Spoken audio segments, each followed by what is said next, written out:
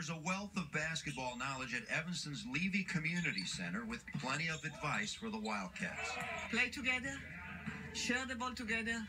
Whoever is open, whoever can take the shot, take the shot. I hope they make history, and I hope they keep going, and I hope Northwestern win it all. I always loved the game, and I can't believe that they're in this tournament. It's so great. Hank Trenkle's dad, Fred Trenkle, played in the old Patton Gym, site of the very first men's NCAA basketball championship in 1939.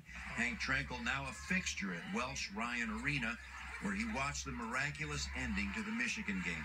Full court pass. You'll never see a play like that again. The pass was perfect. He caught the ball, and he turned around, and there it is, the basket. Crazy. Crazy.